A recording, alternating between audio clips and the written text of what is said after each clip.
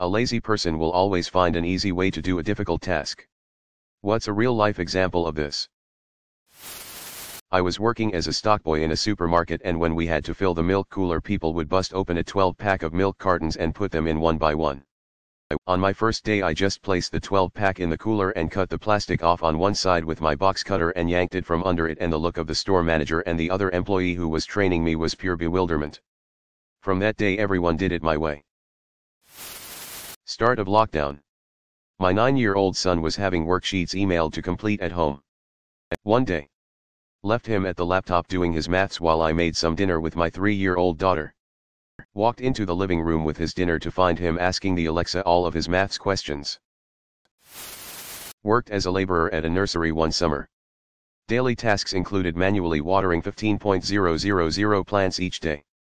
Put together a back of the napkin plan to build an irrigation system and spent the next few weeks building it with some money from the boss. That system is still running 15 years later and does all the work now. I did automate myself out of the job and had to find another eventually. Couple years later, got my engineering degree. I'm convinced engineers are inherently lazy people that will spend a disproportionate effort to make things easier. We had to hold a thermometer in water in chemistry class. It probably was only 20-minute experiment, but your arms get tired after a couple minutes and you can't let the thermometer touch the bottom of the pen or it won't get an accurate reading.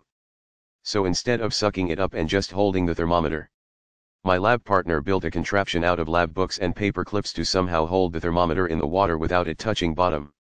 It was the stupidest looking thing you would ever see in a lab class, and our professor even walked over and said, if it looks stupid.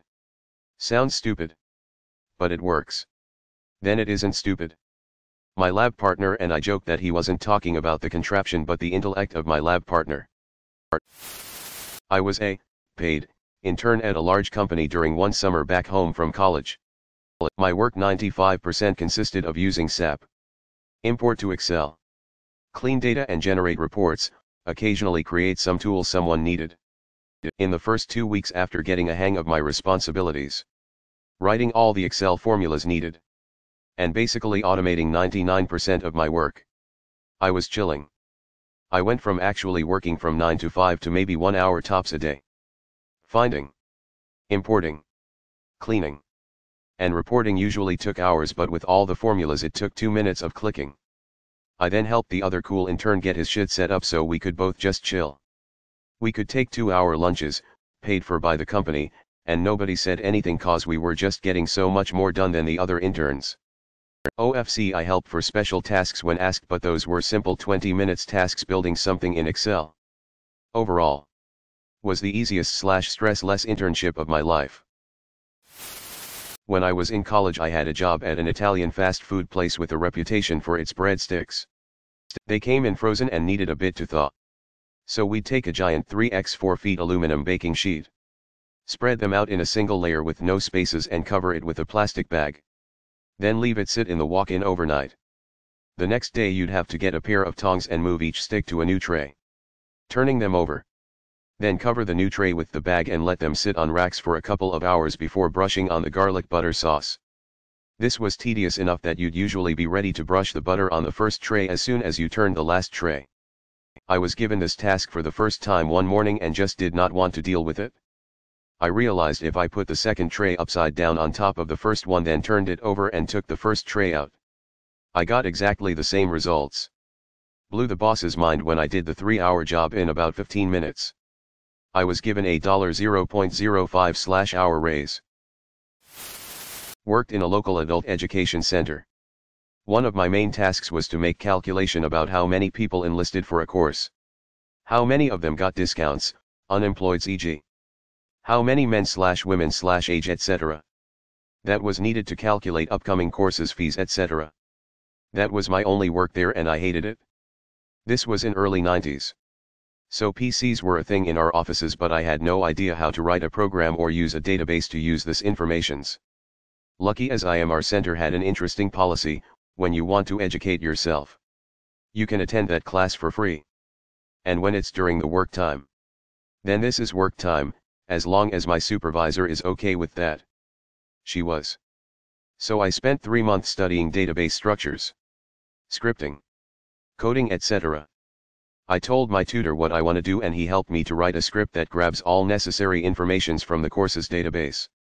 Copy that into another database and then I went crazy and wrote code that was insane. I implemented what-if scenarios thanks to filters. At the end I was able to do my work. That needed 6 HRS a day within 15 minutes.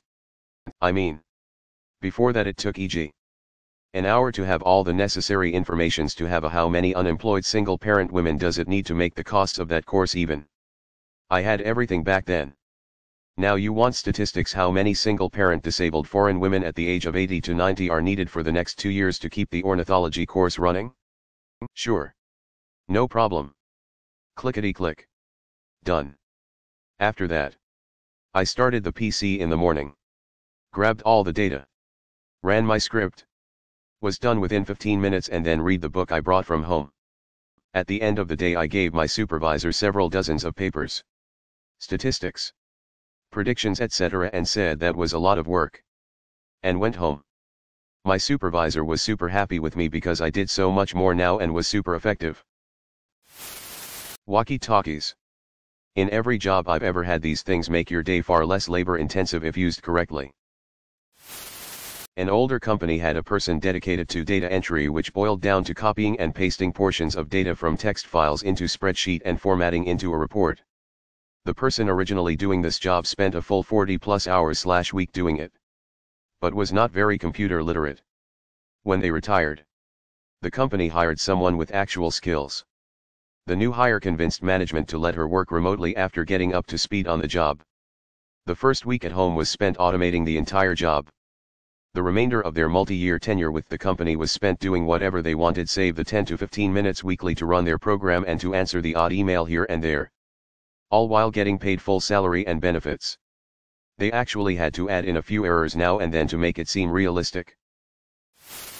In Australia, explorers discovered a mountain that was taller than Mt Kosciuszko, which was thought to be the tallest mountain in Australia. Rather than cause confusion by telling everyone a new tallest mountain had been found, they simply named the new mountain Mt Kosciuszko and renamed the original to something else. I was invited to my friend's yearly apple picking. It was a full day of apples and kids and filling a truck for cider. I'm lazy and suggested we make the process more efficient with tarps on the ground. We managed in 2 hours what historically took all day. We didn't even get to the picnic lunch. Essentially, I ruined apple picking. I knew a guy who had a low-level data/reporting job. He had several daily/weekly work responsibilities, including a bunch of reports that needed quite a bit of tweaking from raw data to finished product. But like I said, low level. We didn't find out until way later. But he had set up macros for each of his major responsibilities where he could. Once set up, he'd just run the macros to do his work. But then he'd, smartly, hold off on delivering the reports until just a little before the deadlines. He'd hit every assignment and was seen as reliable. He also would complain about the workload so people would leave him with that work. I doubt he did a full hour of work a day after he set up what he did. Eventually he left the job for one with better pay. But damn did he work lazy. Also, he was smart not to reveal until the end. Because had he told them about it, he would have gotten a pat on the back and would have been given a whole other workload, on top of maintaining those macros/etc. Dude milked the job, not the other way around. I have a massive exercise to do at our year-end, accountancy. My work previously got checked by another manager who spent over 3 weeks going over the data. Eventually she got shifted to another department and that workload fell on me. Basically self-audit and then present the data to the actual auditors. My previous manager was absolutely shit at Excel. I didn't let on, but I did all the audit on a separate file using simple, but out of the way, formulas. Not only did I reduce the task from 3 weeks to basically real-time checks, no time, but when I was told that I have to perform that exercise every month, my job became a doddle. I didn't let on that everything was automated by SUMIFS. Indexing, max values and range checks. Living the dream. Sorry if I rambled on. My boss put my name in for leading a project group shortly after I joined the company. I had no experience whatsoever about project managing, yet he still demanded that I lead the group of 12 people. All way smarter guys, tech background and shit. These guys are like magicians for me, and with way more time at the company. I'm a business guy who's too dumb for balance sheets. That's why I'm in HR, and because I quite like the field the most. So we started the first meeting. I asked for everyone's plan, experience and ideas. Gathered the different pros and cons, cross-checked with the budget we had. Put on a time frame with milestones to reach, around 6 months. Put invaluable people to consult at different steps. Why did I do that? Because I like organizing stuff and keep everyone on the same page and delegate to-dos. Got promoted because of the success of the project. I asked my boss why he put me in for it since I never done anything like that. He said because I complained in the first week that most of the work has way too wonky structure. No clear guideline, and this could be improved heavily if we just take some time into it. And because I hated talking to others if I had questions and I wouldn't get a clear answer, like, ask 10 people the same question and you get 15 different answers. In the long run this would make us way more efficient and keeps everyone on the same page. All because I hated disorganized work. Well, I worked in a graphics design studio as an intern. They mostly had me practice and do some basic stuff their head designers was too busy to do. One was a real estate ad. It had a few basic templates. But it was all kinds of scatterbrained. I would spend 5 to 10 minutes trying to find the right layer for all the pictures. And had to mess with way too much. So I made copies of the files. And made one for each template. I labeled everything. Made it so the images on top of each other wouldn't clip into the lower ones like the previous did. So on. You could be in and out of the template in 2 to 3 minutes. Showed my boss the difference. And he had this face of well shit. He said the next day that if I was a graduate he'd hire me. Because I was better than the people sending applications in. In short, I made an overly complicated / unorganized thing the opposite. And my boss was actually sad he couldn't hire me. Thanks for watching.